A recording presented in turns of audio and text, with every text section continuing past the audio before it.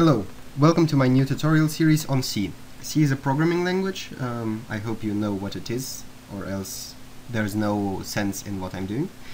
I'm not going to show you how to compile it or how to install the compiler, because you should know that if you don't watch some other video or learn another programming language, because C should not be the first language you learn. First, what you'll learn in every programming language first is the Hello World program. I'll explain it step by step. So let's begin with the first line. It's an include line.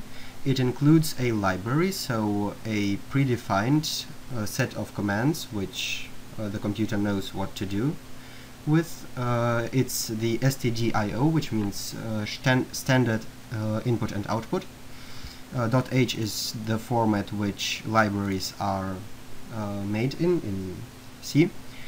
Then our function, main. Main is the function which is normally used in C programs, where the whole code starts. It returns the type integer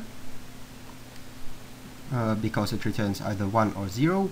1 if there was an error, 0 if there wasn't. Here is the return. Printf is the command for printing out a string. In this case it's just the hello world string. And getch is, or get char. Char is a string consisting of one character, which just gets a one character input from the user. So at the end of this program, if I use any key, it will jump to the next line, which is return 0, and end the program. Right, let's compile it.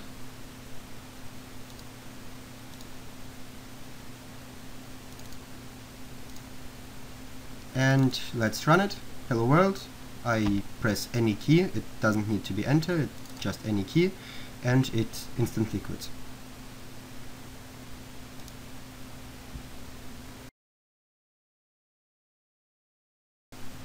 Okay, so now I'll explain you the details about stdio and the printf command.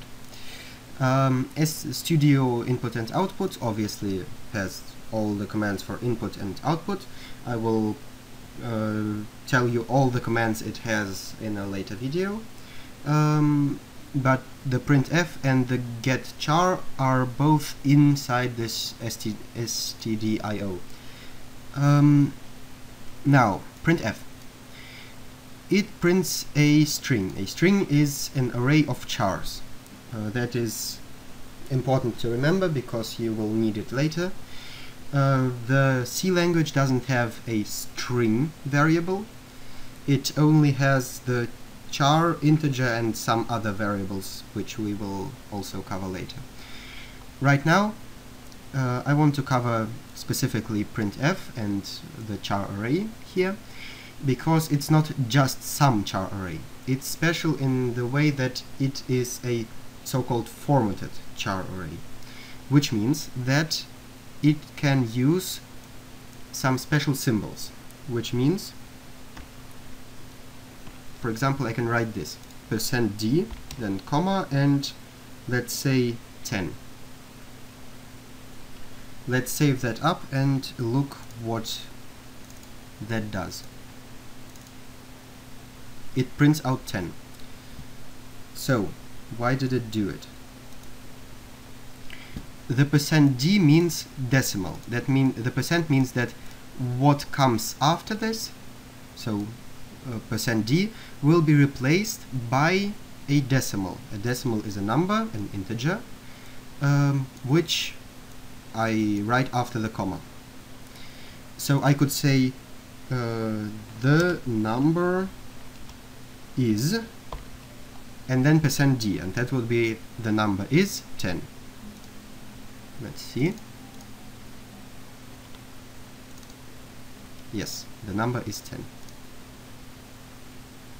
Now, a bit with variables, we can say an integer number is, let's say, 12, right? Here we declare a variable. This is the variable type, so that the computer knows what it is trying to remember. A variable is just the computer remembering something, some char or char arrays or numbers. So integer is a number, a whole number without point something. That is the name, so we can use it later in our program. Equals, which means that, well, it is equal to what is to the right, and that's 12. So we saved an integer with the name number and gave it the value of 12. Now we'll do the same here, but instead of the writing the 10 here, we'll write number. And that is this number, so it will take what is contained in this variable and put it here. Let's save and look what happens. Yes, the number is 12. Okay. Now, the %d isn't everything we can do.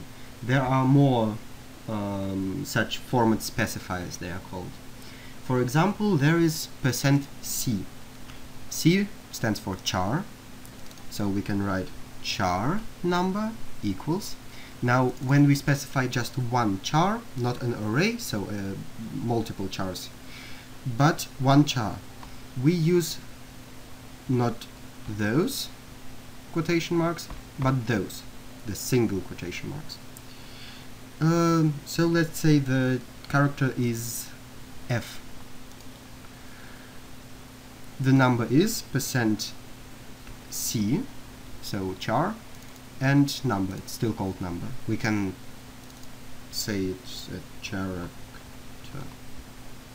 Yes?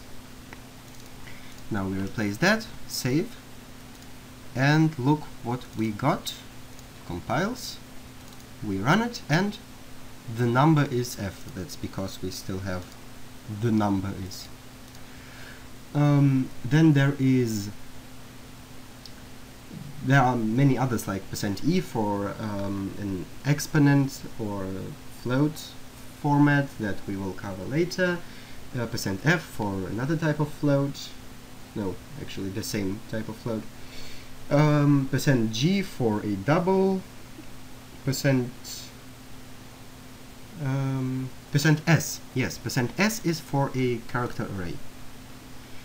So, how do we declare an array? An array is just multiple variables after each other in some format that sticks them together, let's say.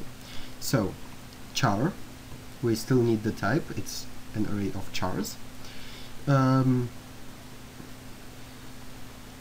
Let's say it's our string, and then we put these brackets.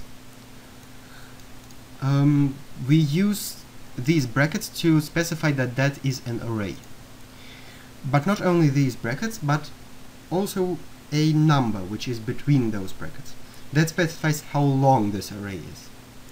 So let's say this is 15 characters long. So it can fit in a maximum of 15 characters. Then we can say equals, and then we use the double quotation marks because it's a string. It's an array of characters and not just one character. And then we write, for example, hello world. Yes? Now, semicolon. Don't forget to put the semicolon at the end of each line which has any command in it, or else the compiler will be angry with you. And now let's say just %s.